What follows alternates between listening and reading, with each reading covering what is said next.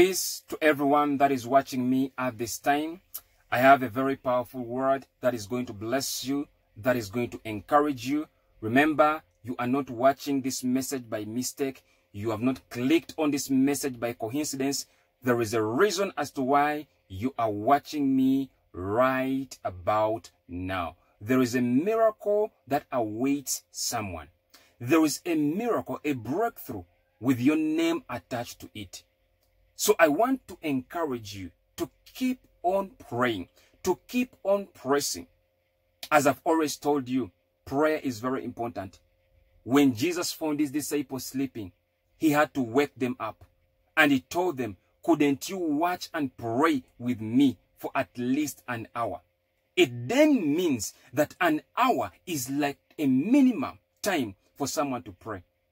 But you find some people go into prayer for 1 minute, 2 minutes, and that is it.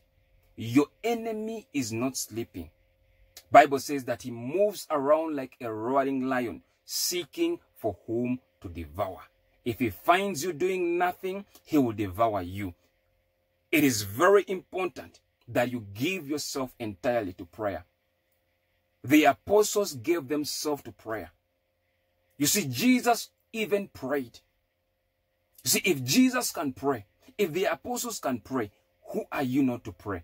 So prayer is important. We are supposed to pray without ceasing. Whether you are feeling good or you are feeling bad, it is important for you to pray. It is for your own good. I have a word for you today. And the word is wait on the Lord. Wait on the Lord. It is important that you wait unto the Lord, because he's going to give you direction. He's going to give you a prophetic instruction. It's so important, waiting on the Lord. Some of you have been moving up and down in life. You are so quick to make judgments. It's important that you wait on the Lord. Today's word is from the book of Isaiah, chapter 40, verse 28 to 31. It reads, have you not heard? Have you not known? The everlasting God, the Lord, the creator of the ends of the earth, neither faints nor is weary. His understanding is unsearchable. He gives power to the weak, and to those who have no might, he increases strength. Even the youths shall faint and be weary, and the young men shall utterly fall. But those who wait on the Lord shall renew their strength. They shall mount up with wings like eagles. They shall run and not be weary. They shall walk and not faint. The Bible tells you clear. Have you not known? Have you not heard? Have you not known that the everlasting God, the Lord, the creator of the ends of the earth, never faints nor is weary? He's never weary. His understanding is so unsearchable.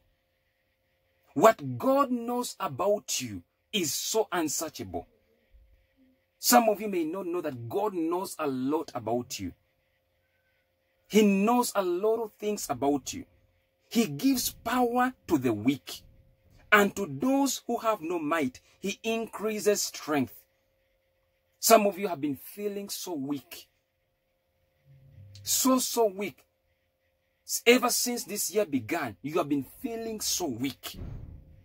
But God gives you power. And to those who have no might, he increases strength.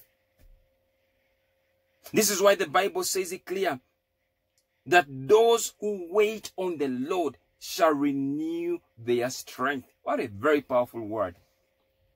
Wait on the Lord. Because some of you are coming from a battle. Some of you have been going through a battle that has made you lose a lot of strength. This is why God wants you to wait on him, so that your strength may be renewed. I'll give an example.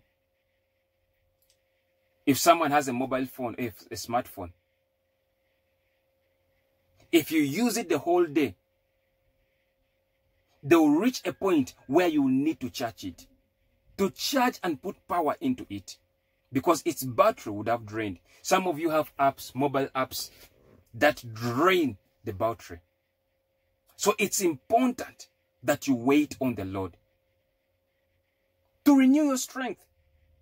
The Bible says, they shall mount up with wings like eagles. They shall run and not be weary. The reason as to why you are supposed to wait on the Lord, He will give you strength. And when He gives you strength, when you run, you shall not be weary. When you walk, you shall not faint. You shall not faint. This is the reason as to why you should wait in all situations. Wait on the Lord. Don't be quick to make a decision. Brothers and sisters, I hope this word has blessed you. Until next time, shalom.